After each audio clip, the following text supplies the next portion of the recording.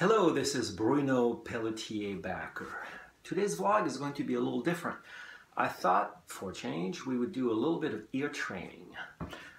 The big word, ear training. A lot of you are asking me about that. A lot of students are asking me about ear training.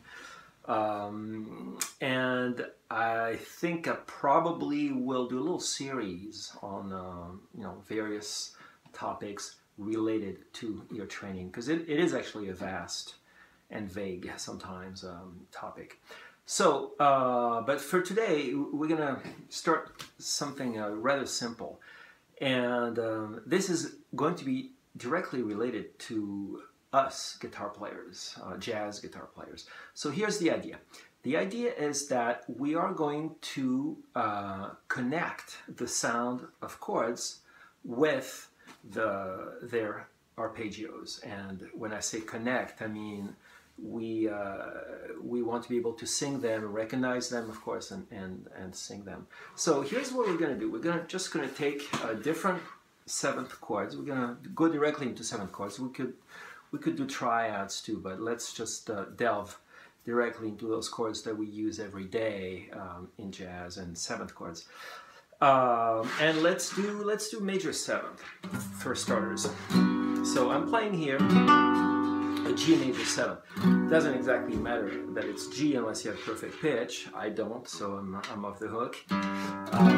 And what we are going to teach ourselves to do, that's the training part. We're going to teach ourselves to sing the notes of the chord. So this is a chord where we have thirds stacked up. So starting from this root, we're going to have 1, and we'll number all the numbers. So the root, we'll call it 1. The third of the chord, we'll call it 3. The fifth, 5, got it. And the seventh will be 7. So we'll go 1, 3, 5, 7, right? Those are all the notes of this chord. And if I were to arpeggiate the chord, 1, 3, 5, 7, there they are, right? And we can do it two ways. We can go 1, 3, 5, 7, and we can go 1, 3, 5, 7, 1, meaning the octave. You can sing 8 if you prefer, but I still think of it as a 1. All right. So that would give us this: 1, 3, 5, 7, 1, 7, 5, 3, 1. And if I arpeggiate those very notes, 1, 3, 5, 7, 1, 7, 5, 3, 1. I went down also. I guess I could have told you that. First, you're going to just go up, but you will want to go up and then down. Okay. Now,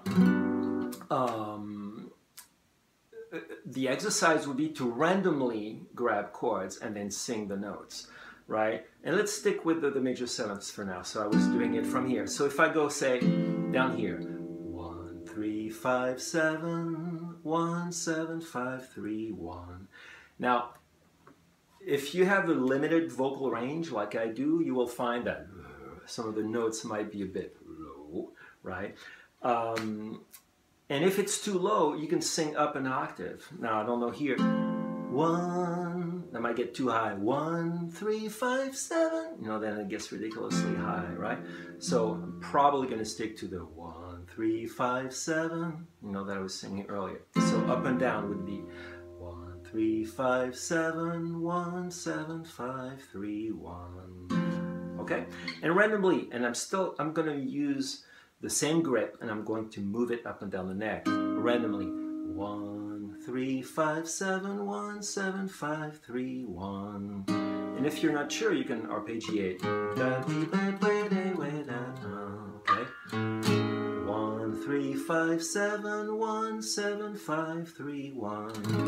Okay, here we go. Let's go here. 1, 3, 5, 7, 1, 7, 5, 3, 1. Okay, so 1, okay. So that was the same grip, up and down. Now let's do this grip. Now that's another grip that you all know, I'm sure, for major 7. So 1. First thing is to be able to nail the root. And it may seem a given, but it's not always a given, particularly when we will be looking at inversions. We're not going to do inversions today. We'll stick to root position chords, meaning the bass note happens to be the note that's giving its name to the chord, the root, right? So here, if I play this chord, I'm going to have 1, 3, 5, 7, 1, 7, 5, 3, 1. Okay, 1. That's my root. 1, 3, 5, 7, 1, 7, 5, 3, 1. Got it? So if you struggle with that, what you want to do is practice your arpeggios. So play them just like you would. You know, practicing arpeggios is a big part of our daily practice, or at least it should be, right?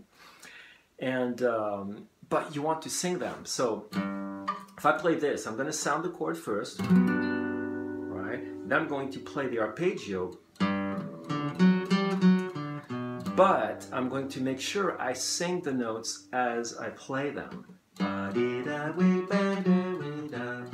you don't have to sing the numbers necessarily, because when it gets fast, maybe it's a little challenging to think of the numbers at the same time. Let's just go sound-wise.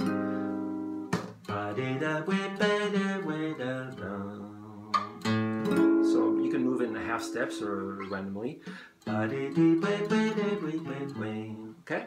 And if I'm doing any other fingering, the same exact thing. So again, going back to the chord with the root on the 5th string. Up a half step. Up another half step. Okay, so I'm training my ear to sing major 7th arpeggios, and eventually I will recognize them. Let's do that with minor 7 chords. 1, 3, 5, 7, 1, 7, 5, 3, 1. Okay, here's the arpeggio. Okay, so same thing. Once you figure out your the fingering, play the chord, play the arpeggio, and sing at the same time. Go up a half step. Up another half step. Up another half step. And vary your voicings. If I use this one has the root on the 5th string. Up another half step. I think you get it. Let's do dominant chords. So 1, 3, 5, 7. That's my minor 7th, right? So 1, 3, 5, 7, 1, 7, 5, 3, 1. Okay, up a half step. So I could sing the numbers 1. Here's the chord, right? So 1, 3, 5, 7, 1, 7, 5, 3, 1. Okay? So do that with all the chord types you know. Half diminished. So okay, so that's the half diminished. You can do that with diminished chords. Basically, any 7th chord you are familiar with already. And then the next level, you could actually play a note and then say, okay, I'm going to sing, let's say, a minor 7 chord. So 1, 3, 5, 7, 1, 7, 5, 3, 1, and then check. Play the chord and are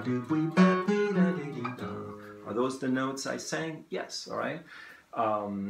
And do that randomly. 1, 3, 5, 7, 1, 7, 5, 3, 1. You know, you double check if you're not sure, and or you play the arpeggio at the same time, etc. You know, just vary the order of those little tasks. But it's it should be fun. You know, it's training, you know, so when we say training, we think, oh, hard work, the gym, labor, intensive, etc. I still think of those things as, you know, little games, and your ear training sessions should never be too long, you know, because you just get fried, you know, you get tired. But just 1 minute here, 3 minutes there, as long as you do it on somewhat, on some kind of regular schedule, that's great. So just once or twice a day, but a little bit every day, that would be great, you know. And there you go. Again, it's always about singing, you know, connecting what's going to be in your head and what your fingers are doing. So when you work on your fingers, sing what they're playing, and when you improvise, play what you're singing, and so forth. Okay, so it's the same story, you know. I keep telling you guys the same thing. All right, so that's it for today, for this first little installation. Well, it's not an installation yet. This first little segment on ear training. Okay, bye.